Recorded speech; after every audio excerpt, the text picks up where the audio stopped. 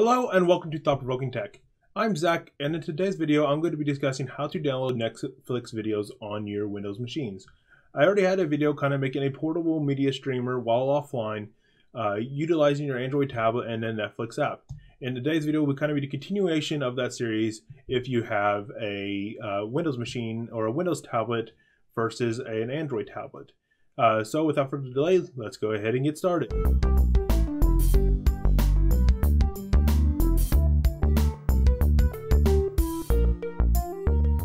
Alright, so when available, I use web apps for the most part, as long as they're just as good or at least comparable to their digital downloadable counterparts.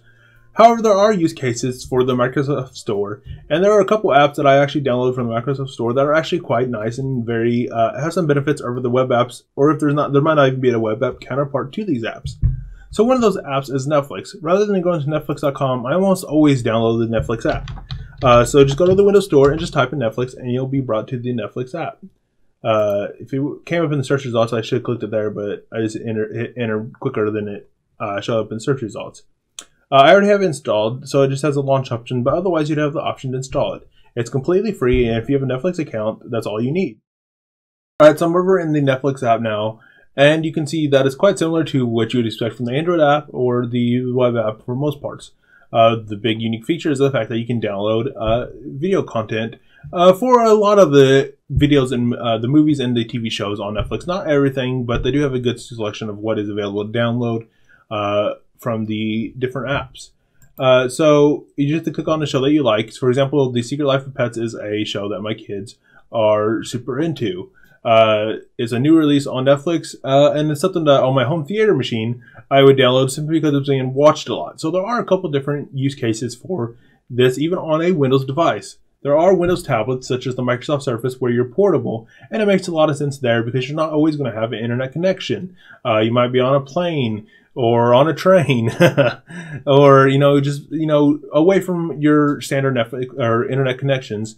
You could actually download videos and watch those while on the go. And all your favorite shows might not have the ability to download, but a lot of them will. And so you can pick and choose and download files, so you can still continue watching your favorite Netflix stuff while on the go. Beyond that, there are some use cases. For example, even on like a home theater PC, this is what I do. There's two use cases for that. I know there are some cases where your internet provider will actually cap how much you can download. So if you have like Comcast, I believe they do this. They will actually limit how much you can download in a given month and send you a warning letter if you exceed that. So if you have that, you can actually download a show. If you have kids like I do, there's probably a show that they watch over and over again. It's one of their favorite shows. And if that's one of the shows, you can download this to save some bandwidth off of your cap. Also, if you're like me, you might not have a great internet connection, and streaming Netflix will pretty much consume your full internet connection. You won't be able to do much else while that is going on. And in those cases, you can still download the video and play it from the local cache rather than having to stream that all the time. And that's also very good for things that you play over and over again, so primarily for your kids, but also if you want to have a little bit of forethought and download something in advance and be able to watch it in high quality. You might not be able to stream in the highest definition or the high quality stream. This might give you a little bit better quality as opposed to what you'd be able to when you're just streaming. To download, all you have to do is click that download button, and if an app or a show does have the ability to download, it will have that button. That's all it takes. After a second, it'll turn blue, and it'll show you that it's actually downloading. Normally that works. Let's go ahead and restart that. Alright, so it looks like there's actually some technical difficulties. I have done this before on my home theater computer. I haven't done it before on my machine. One annoying thing is if you do have multiple drives. So for example, on my home theater machine, I have my main drive is a SSD, and my other drives, I have an extra drive for media. I don't really use that anymore because now I have a Synology NAS that has Plex running on it, but I do have an extra capacity and an extra drive inside of my home theater machine that never gets really used. It would be awesome if you could change where Netflix would store these downloads, but it will only store it on your main system drive. So that is one thing that is annoying, but you can at least change your quality to use high or standard storage.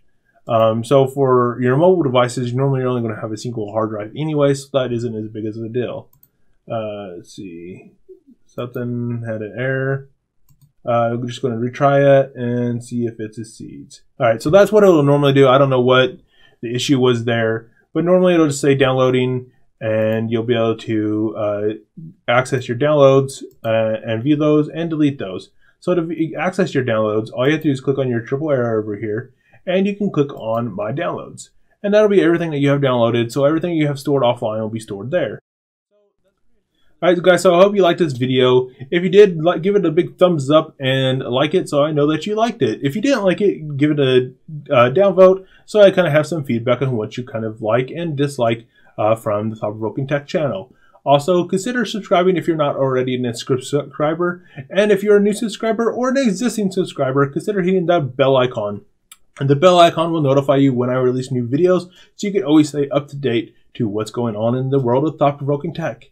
If you'd like to contact me, you can see in the banner that rotates throughout the video the Twitter and the Facebook profiles for Thought-Provoking Tech, or hit me up in the description below.